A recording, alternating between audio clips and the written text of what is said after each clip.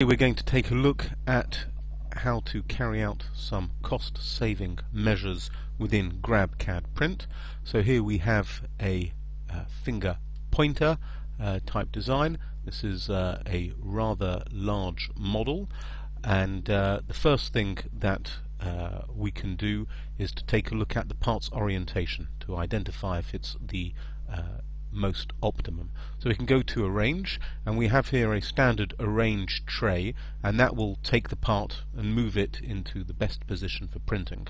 However, there is another option here. If I go on this checkbox for Optimize, it will arrange the part to be in its most optimum printing from a material consumption and print time point of view. So if we take a look at the estimate for this part as it is,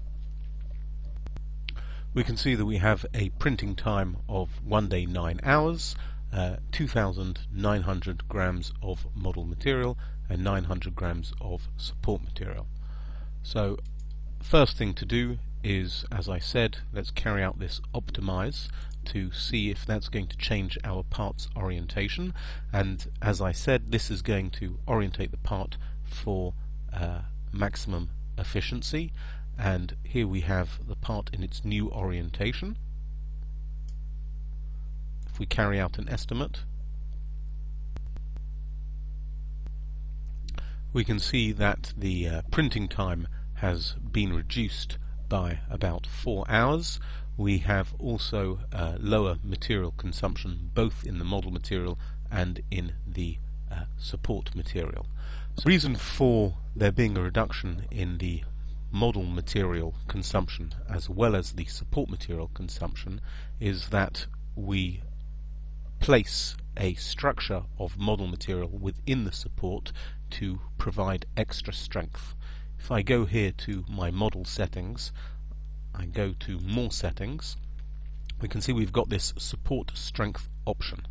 So we have here 3 different levels of strength. We've got light, standard and heavy. Heavy is typically good for flexible materials. Standard would be for regular type structures, and light would be for small delicate models. The reason for the different settings is to ensure model accuracy and to reduce the chance of curling occurring during printing. So if this model was a large flat surface, I may be concerned that during printing there would be curling. Here, this type of model, I'm not overly concerned about geometrical accuracy, so if I'm looking to reduce my costs further, I could change the support strength to light.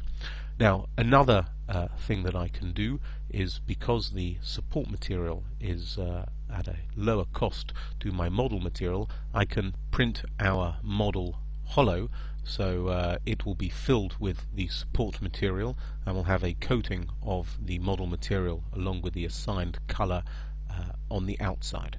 So at the moment I can't select hollow because the materials that I have selected for the printer are the vivid materials.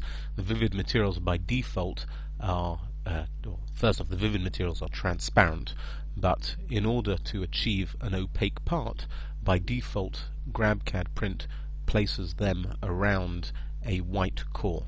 So the first thing to do is to enable the transparency. This will remove the white core from the part, and that will enable me to apply the hollow rule, and I can adjust the coating thickness.